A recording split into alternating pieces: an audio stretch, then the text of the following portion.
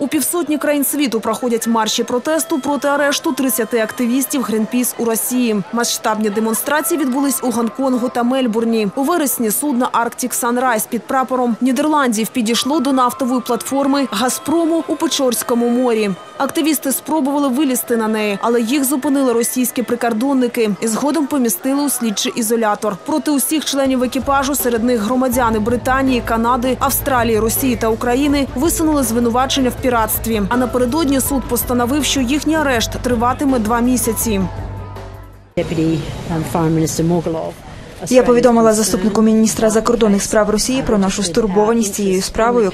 Я продемонструвала нашу зацікавленість у цій справі. Ми обговорили деякі питання щодо консульської допомоги, але також ми схвильовані через звинувачення в піратстві проти громадянина нашої країни та інших. Нідерланди також звернулись в міжнародний арбітраж з морського права у зв'язку з інцидентом на судні Arctic Sunrise. Голландці наполягають, що судно, яке йшло під їхнім прапором, затримали незаконно і наполягають на негайному звільненні активістів.